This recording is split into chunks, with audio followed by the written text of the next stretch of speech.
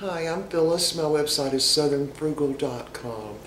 Tonight, and I mean it's tonight, it's like after 7 I think, but I'm going to make this recipe. So what the recipe is it's really like a quiche, but it has a hash brown crust, which I'm very excited about because I love hash browns. So this recipe is coming from Terri Minter from the land of Oz in Kansas. So we're going to get started making this. Now the first thing is to grease a cake pan, and this is, I think, one of those 10-inch Pyrex pans. And so all we're going to do is take 3 cups of hash browns, the loose type hash browns, and you want to thaw them out, and it needs to be 3 cups. And so what I did is just spread the frozen ones out on a cookie sheet, and you know, they really thaw out a lot faster that way. And we're going to combine that with 4 tablespoons of butter, and I just melted my butter a little bit. So I'm going to actually dump these in the butter and kind of squish them around a little bit, and then we're going to press them into the pie crust. So let's see if we can do this. And again, you want that pan just slightly greased, just ever so slightly. Alright, here we go. I always pick out those little black spots that always seem to be on hash browns. Probably there's nothing wrong with them, but I don't like them in there.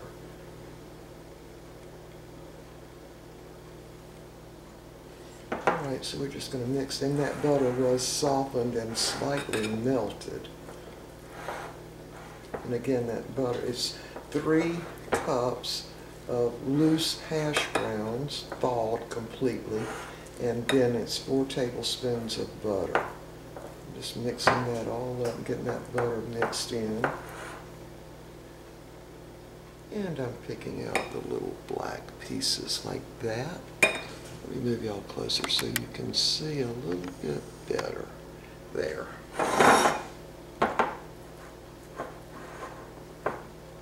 I'm just mixing the butter all in there, and then we're going to mash it into the pie plate.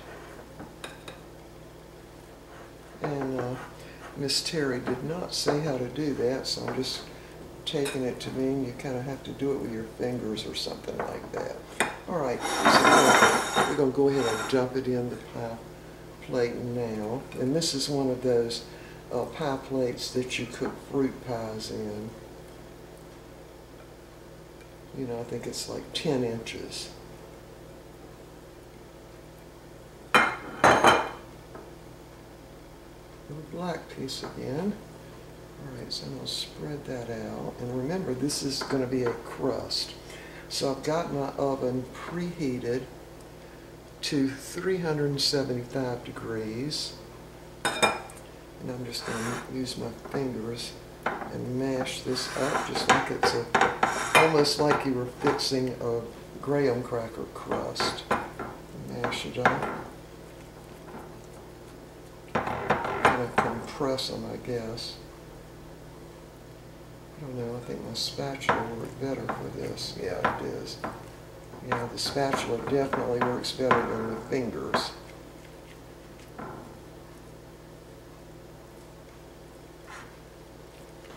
Mash it all around. Again, this is the pie crust or a quiche. There's another little black place. Alright. I'm sticking to my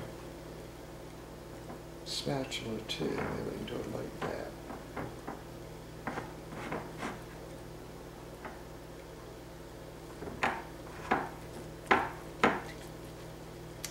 So we're going to put this in the oven now and bake it for 25 to 30 minutes. And we'll be back. They find a finger that doesn't have some on it. Alright, we're going to bake it again 25 to 30 minutes. And I'm going to do it in a 375 degree oven. When it gets browned, we'll take it out. Alright, we'll be back. Okay, I wanted to come back real quick and tell you what worked for me. is putting some saran wrap. I went ahead and washed my hands, and I decided it needed to be mashed up a little bit more. So I put the saran wrap in there, mashed it up more, and that works. Plus your hands stay clean. Yeah, that looks about right to me. And then mashing the sides too. Yeah, all right. I think that looks just about right. I want it down up on over the top. All right, y'all, we'll be back in about 25 or 30 minutes and show you what this looks like.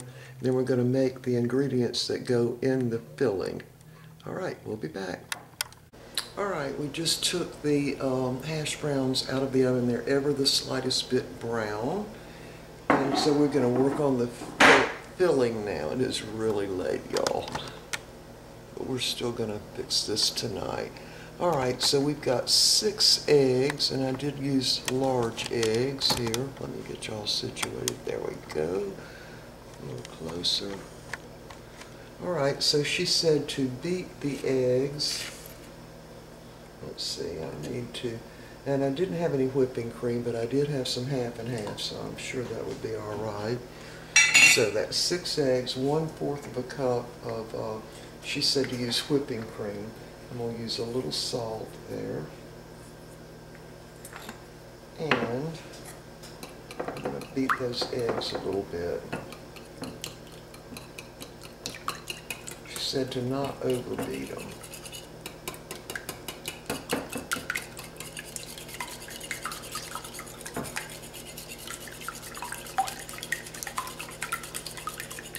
Okay, so I got everything else ready while the crust was baking. Do want to get those whites beat up in there, though, I'm sure.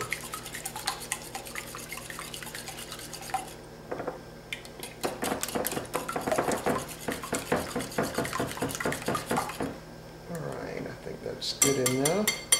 I think you just don't want them to be beat till they're like foamy. Alright, so now we're going to add 1 cup of Montery Jack Cheese, and I did shred that again while the crust was cooking, and 1 cup of cheddar cheese,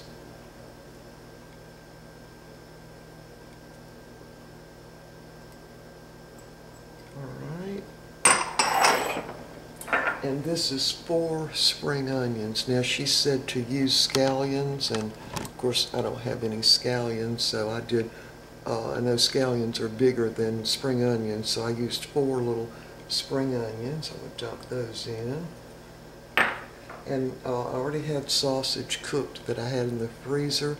So this is 1 cup of sausage, and I just kind of left them in little bite-sized pieces, really, like that. So I'll dump that in.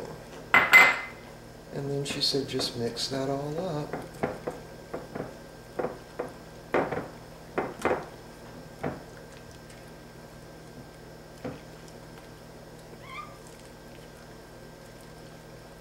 Yeah, so there was time enough while the crust was cooking to go ahead and mix up, shred up both type cheeses and cut up the onions and that kind of thing. And again, I had my sausage already cooked in the freezer. I always do that with sausage. I just go ahead and cook all of it at one time and put it in the freezer. That way, if Mr. Bucky and I have, you know, like sausage, eggs, and grits for a meal, then all I have to do is just take the sausage out and thaw it out in the microwave. All right, I think we've got this mixed good enough. My pie crust is still hot. All right, so we're going to dump it in. I did take a little bowl and kind of mash that down because some of them were kind of sticking up. I'm thinking it's going to get browner on the bottom, of course, once it cooks. So this is going to cook at 375 degrees for 30 minutes. Just dump that in. And it's late, but we are definitely going to have some of this tonight. Spread that out sort of evenly.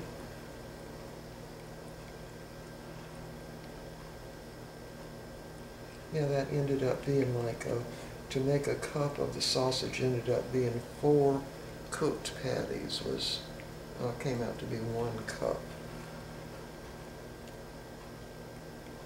Alright, of course these eggs are going to expand once they're cooking, and I'm assuming it's going to rise up a little bit up above. Alright y'all, we're going to put this in the oven and we'll be back and show you what it looks like. Alright, we just took this out of the oven and it's all nice and brown, and we're going to have a piece of that in just a few minutes. Let it cool just a little bit. We'll be back. Alright, this, I guess we'll call it quiche. I'm sure that's what she called it. And I'm going to give it a taste. Excited. Let me show you what it looks like when it's cut. Doesn't that look great? Excited. I love hash browns. I mean, I really love them.